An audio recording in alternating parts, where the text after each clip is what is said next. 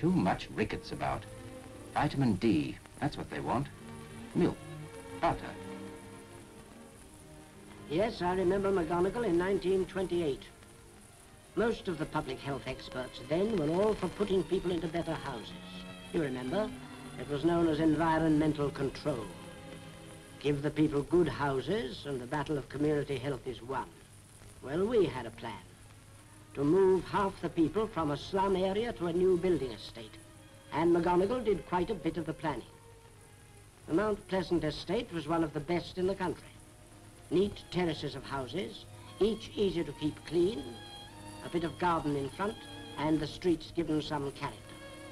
The Ministry of Health authorized us to move onto this new estate half the population of our worst slums, what was called the unhealthy area. Now, as I said, McGonigal had quite a bit to do with this scheme. He agreed with the beneficial effects of good environment, but he wasn't content with the theory that good housing was the be-all and end-all of public health. You see, his was what I'd call a real scientific mind. Science couldn't put it in chains. So for 5 years, from the time the first residents moved to the Mount Pleasant estate, he and his staff took infinite pains to see whether the people who had moved from the slums did really improve in health on this model estate.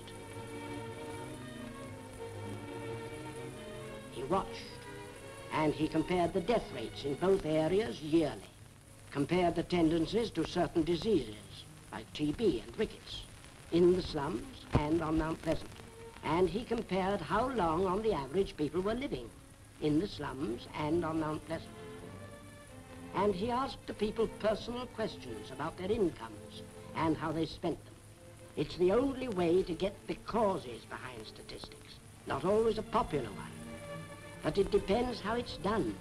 And McGonigal and his staff got the facts. And mind you, this was years before opinion surveys and such like were a practice. And by 1931, McGonigal was beginning to tell his health committee the results. Gentlemen, there has been a reduction in the number of families wishing to become tenants of council houses. Now, this doesn't mean that the housing shortage has been entirely met, that the people are satisfied with their present homes, or that overcrowding has been eliminated. It means that fewer families now can afford to pay the rent of council houses. Families are moving to less commodious apartments in order to save a shilling or two a week, which can be used for food. By 1932, he had completed a report for his town council based on 4 years of steady observation. In the special report on poverty, nutrition, and the public health recently submitted to the town council, I showed that there is more malnutrition on the Mount Pleasant model environmental estate than there is in our slums. This proves what I've been saying for years, that although slum conditions do adversely affect the health of the individuals, poverty is still the most potent cause of ill health. New housing must not take any of the money needed for food. Mr. Mayor, what does Dr. McGonigal suggest? That the corporation charge lower rents because I can tell him that's economically impossible. How long is it since you cried? Oh, I know there are financial problems, but it's no good any longer hiding behind details of the money system. No good patching up faults in bricks and mortar. The whole structure of living must be altered, is altering. We are passing to a new appreciation of the science of living. After that, he did a paper for the Royal Society of Medicine, and then the book. That bit in his speech about finance should not be tied up with food. What is it? Hiding behind the details of the money system and, The whole structure of living must be altered. Yes, that's getting a shade more popular now, isn't it? You know, the United Nations Food Organization and, what's his name? Sir John Boyd Orr. The empty slogans, a world safe for democracy, a land fit for heroes, these mean nothing. Plain people know what they want. They want security, and that doesn't mean doles, relief, or charity. The common man everywhere demands freedom from want. He demands it not only for himself, but for all men. There must be no more forgotten people. Yes, that's right. What else did McGonigal do? I mean, in his work as medical officer of health. Oh, just routine work. Like bringing down the infant mortality rate by 3%. That took 7 years. We have 6 child welfare clinics in the borough today. To these, mothers bring their children from birth. McGonigal was very fond of children. I think that was partly because, as a doctor, he knew that the health of the community starts with the young, partly because he never had any children of his own. The card index is characteristic of the MOH's job. As more and more people use the clinics regularly, a record of the health history of each individual builds up, so that the doctor can see the past of the patient sitting before him as well as the present. But although the facts on the cards were parts of the jigsaw of the whole district's health, in the consulting room, the people were individuals to McGonigal. And I think that's what made him great.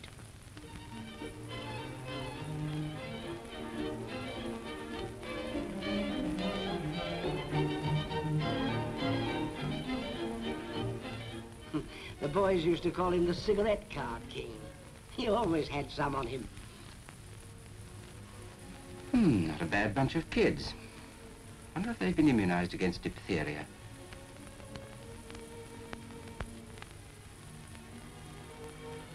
Morning, Mr. McGrease. Feeling better? Aye, this weather will help. There's old Lampton. Reminds me, he's a heart case. He's leaving the corporation. Must see he gets his medical for pension.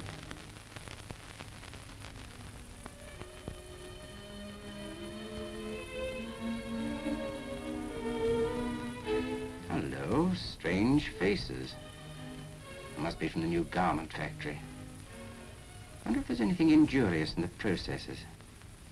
Must ask Kipling to check on that. Really, that new cinema. Still, it's got the right ventilation. Suppose what it does to the aesthetic senses ain't my job. Or is it? Good morning, Mr. Lake. Yes, during his days of years, his years of days, the MO's relationship with the fellow members of his community is a personal thing. But once a year, he has to prepare his annual report. And then each individual becomes a figure on a chart, a statistic which increases or decreases the birth rate, the death rate, the amount of TB or cancer. Funny mind an MO must have. Yes, a concern for all the parts that make up the whole, seeing the wood and the trees.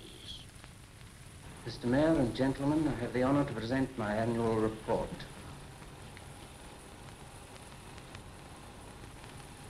It is a pleasing duty to record that the infant mortality rate fell from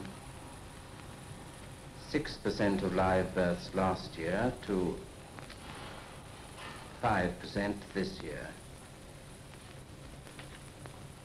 This was due to fewer cases of prematurity. Figures, figures. Take one. That child at 10 Lecton Street poor Mrs. Robson had. Didn't live. What do I mean by only 5% infants lost? Supposing that's 100. 100 women crying inside in just our town. It will be seen from the chart on page 7 of my report that tuberculosis still takes a high place in the principal causes of death. I repeat my warnings that a higher nutritional standard for our people, combined with better environment, such as improved houses, are absolutely necessary if we are to fight successfully this, I wonder, the smoke abatement campaign. Hardly a factory manager in the borough now who isn't conscious of what they used to call a bit of soot. It all helps. The open-air school, that's a good thing. The first of its kind in the country. Sliding glass partitions that make the classrooms completely open to the sun. Kids can come here without interrupting their school curriculum. Sickly children or those recovering from an illness, or those the school doctors found to show a tendency to chest or other troubles. Under the public health Meat Regulations, 1924, 21,460 carcasses of meat were examined by our inspectors in our slaughterhouses during this year. The number condemned, big responsibility, that. Every carcass has to be examined. No diseased meat can get through the slaughterhouses if everyone's doing his job. I wonder if the inspectors turn vegetarian in later life.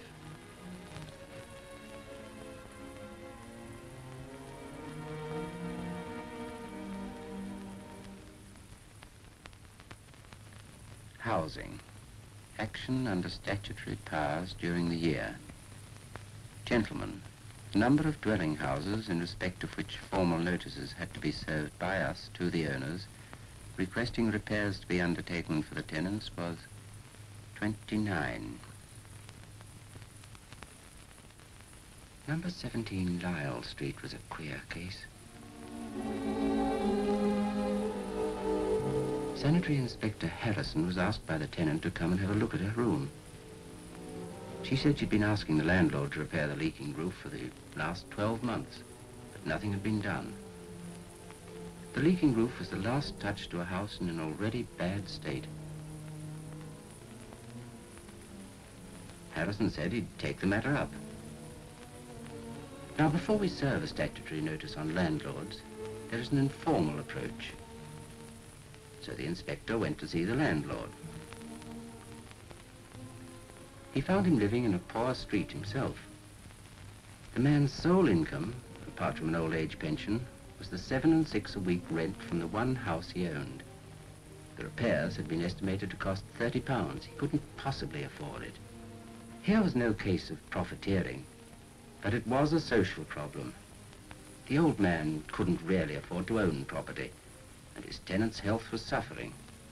Somehow, sometime, the borough must take over problems like that until enough new council houses are available.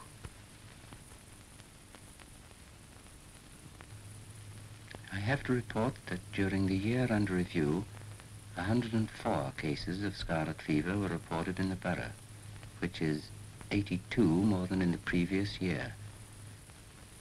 Although the actual number of cases has not been large, the severity... Good job I got that extra ward built on the fever hospital.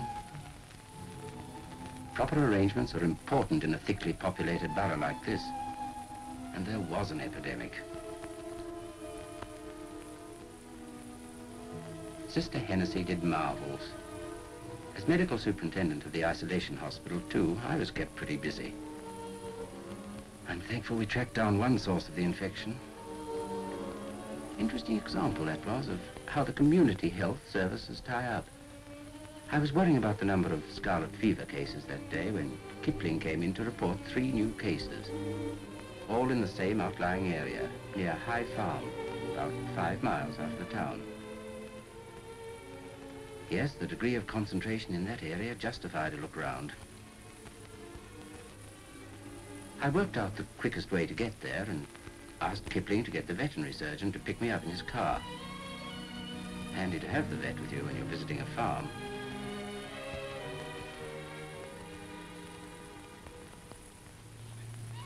High Farm is one of our middle-sized farms run by a man named Henderson.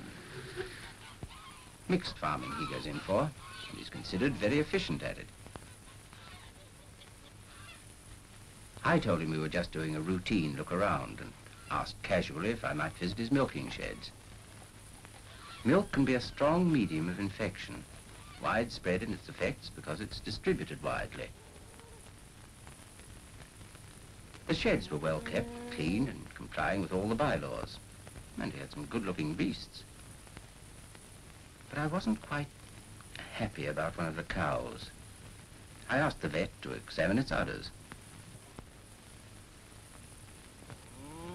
Yes, the cow had a slight mastitis. The infected place could provide a breeding ground for a scarlet fever germ, carried there by a human being. The farmer said no milk had been sold from the cow since the mastitis was noticed. But infection could have been spread through the milk before then.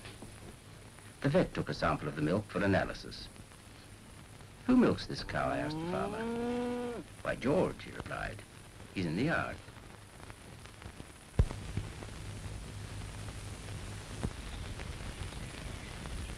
"How's the throat, George? Any soreness lately?" "As a matter of fact, it has troubled me a bit. Not worth worrying a doctor about." I asked Henderson if we could use his kitchen. "Aye, come right," he said.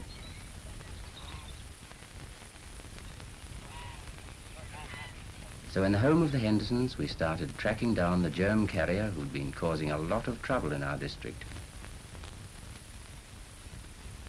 To the Hendersons, it was as exciting as any detective novel. We settled George down and prepared to take a swab of his throat.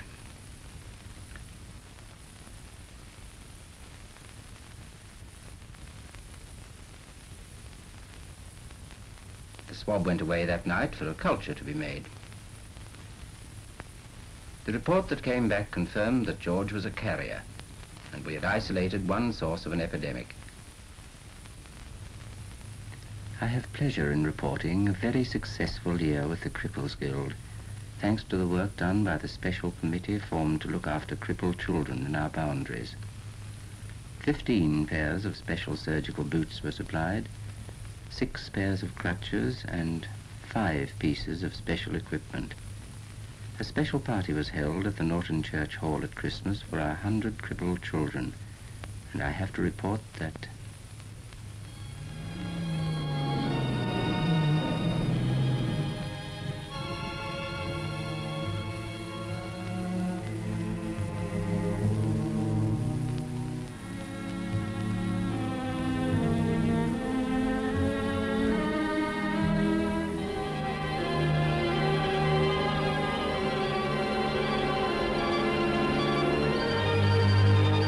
this way for the hats. Be one, Charlie. Here's a special one for you.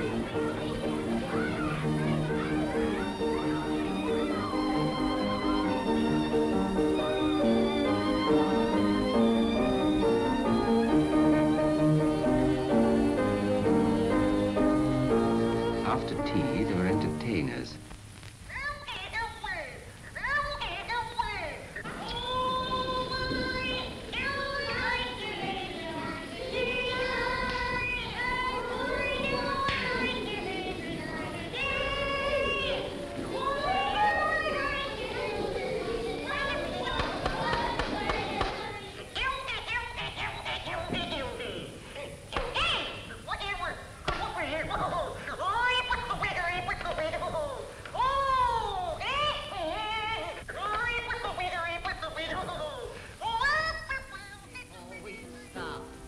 Now are we all here? I shout out with all your might. Are we all here, eh? Yes, hooray! Well, that's we're all here. All right.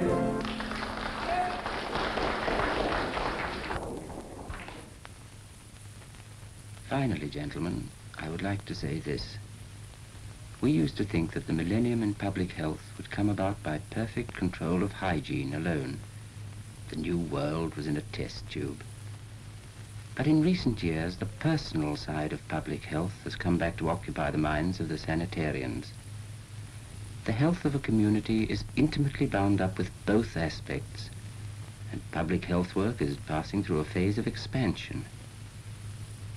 Upon the broad-mindedness and the vision of our local authorities depends the future health of our people. I have the honor to remain, etc., etc. Aye, he remains all right.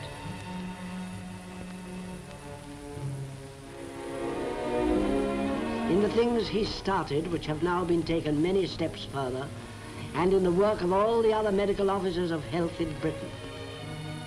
But most of all, McGonigal lives on in that spirit of free inquiry for the people's good, and in the high value which Britain sets on the welfare of the individual.